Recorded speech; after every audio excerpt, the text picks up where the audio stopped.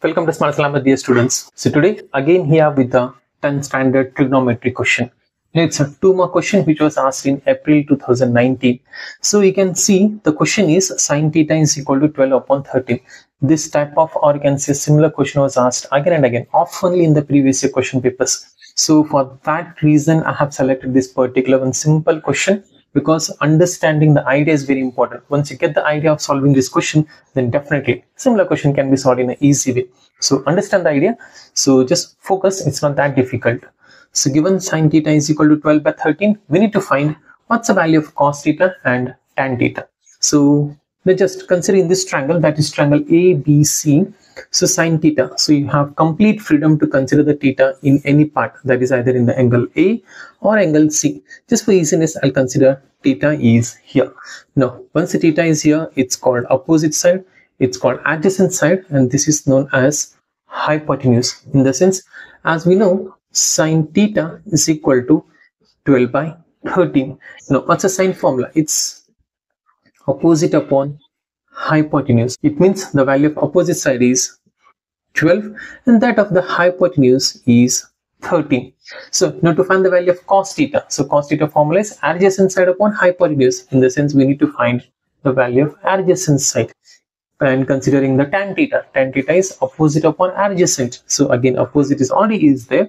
Now we need to find adjacent side. It means let it be cos or tan, we need the value of adjacent side. It means let us find out this adjacent side value first, then afterwards we'll be finding the cos theta and tan theta. So to find adjacent side, it's right angle triangle. So right angle triangle is nothing but Pythagoras theorem. In the sense, apply Pythagoras theorem for this triangle. So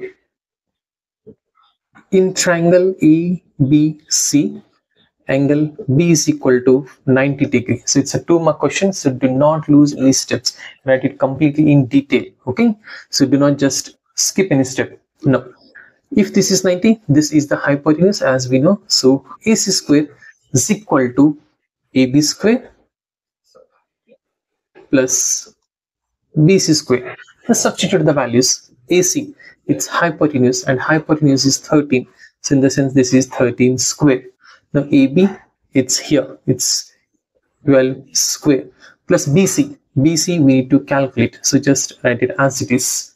Now 13 square is 169, 12 square gives us 144 plus BC square. Send 144 on the other side, but change the sign.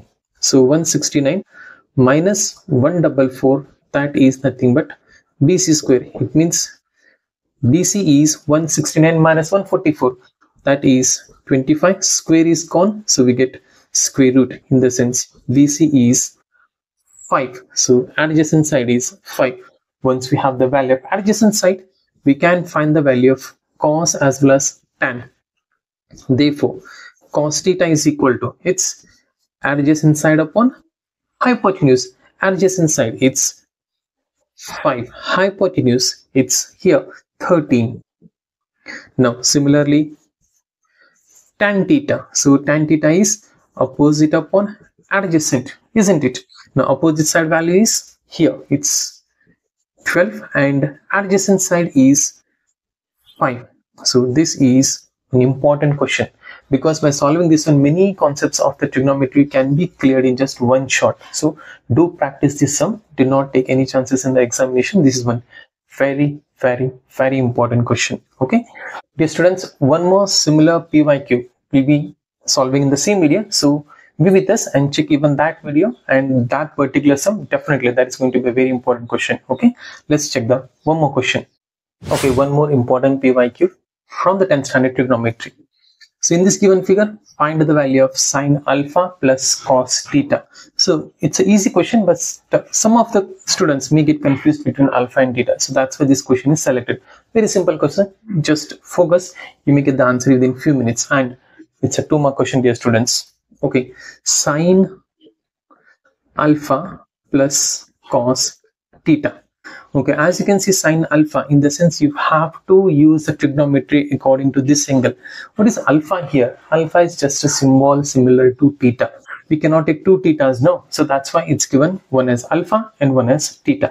You can call it as theta only just for understanding, but this is just a separate symbol for the angle, that is alpha. Now, writing the alpha or the theta, the ideas of trigonometry are not going to change, so they remain same.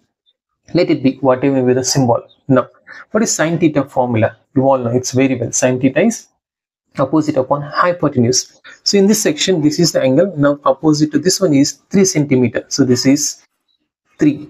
Opposite upon hypotenuse. Hypotenuse is 5.